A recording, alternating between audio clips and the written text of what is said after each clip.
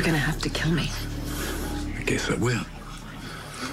Then I'll take an innocent bystander hostage. Is that what you want? Is that what you want? No. Okay, fine. Faison! Jason Morgan. You let her go.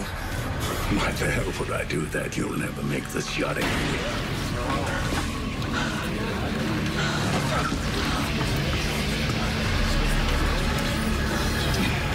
So you... He's alive, but he's gonna need a paramedic. Jason, turn over your gun. Back up. All right, stay secure. We need medical here.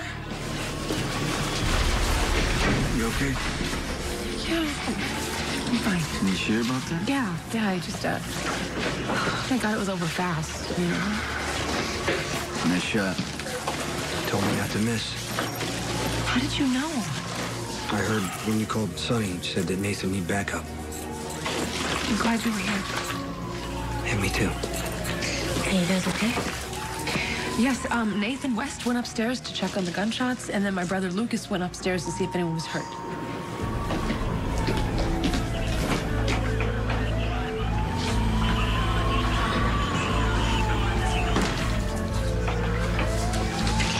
Were you at the Crimson office? Yes, they need help. One man's unconscious and another's been shot.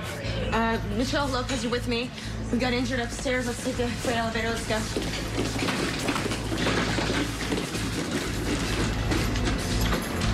1, 2, 3, lift.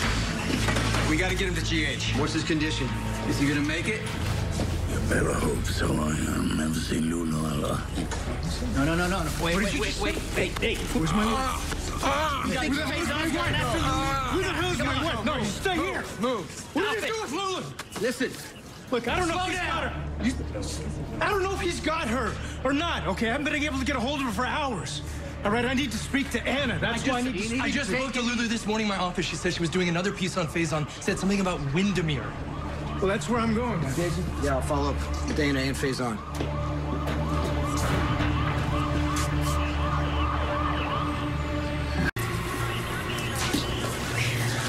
Sure you okay? Yeah, I will be once I stop shaking. Why not just tell me to duck? He's too good. If I gave him any warning at all, he would have shot you. I'm sorry if I scared you. Oh, God, you saved my life. Again, I forgive you. I have one question. Just one. Were you trying to kill Faison? I mean, if I was, I would have taken a headshot.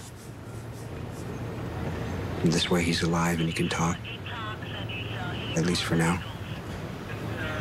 For now. What does that mean? You know, he's old. I shot him point blank. In the chest, he's gonna have organ damage, blood loss, and shock.